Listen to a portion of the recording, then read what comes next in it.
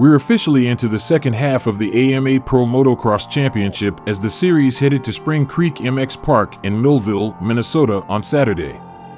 With 6 rounds completed, just 5 remained in the series, and the countdown of races remaining is now starting to come with a bit of a different countdown. Qualifying at Spring Creek started off with some jaw-dropping numbers as Jett was 4 seconds faster than anyone in the first qualifying session of the day.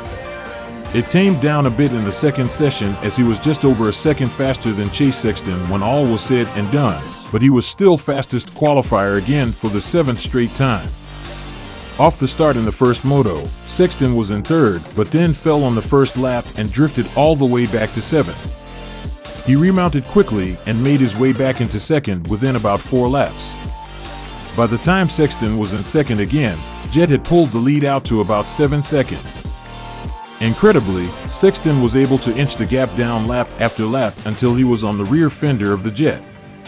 What ensued from there was arguably the biggest challenge Jett had endured this year, as Sexton kept the pressure on and even got close to a pass attempt in a few areas. It came to a head though late when Sexton was caught out by a lap rider at the bottom of MT Martin that ended the battle.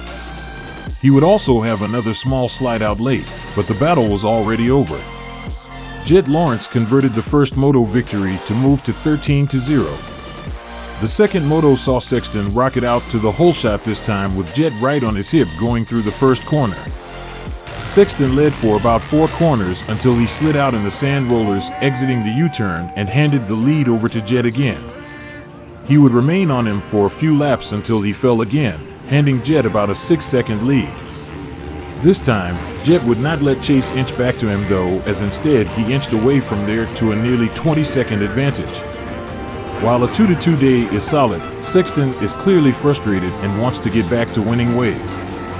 It felt like today was the closest version to 2022 Chase Sexton that we've had in pro motocross, and if he continues to build each week, it seems inevitable he breaks through for one of these wins eventually. If and when he does, it also appears he'll be the man to break up the perfect season. "I got on the gas too hard," said Sexton of his second moto mistake. "I was in that soft stuff, and I expected to get traction. I did not get traction.